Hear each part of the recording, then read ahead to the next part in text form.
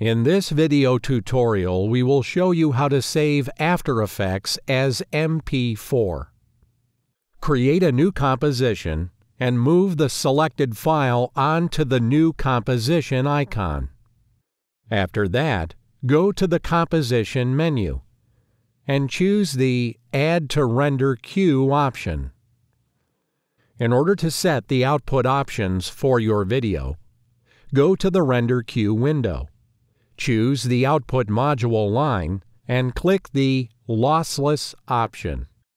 In the appeared window, find the Format option in the Main Options tab and choose H.264 from the drop-down menu. Then check the Audio Output option and set the audio quality mode as a 48.00 kHz 16-bit stereo. After that, press OK.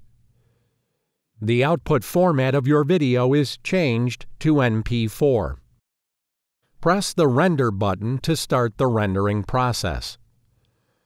After the rendering process is complete, your video will be saved as an mp4 file.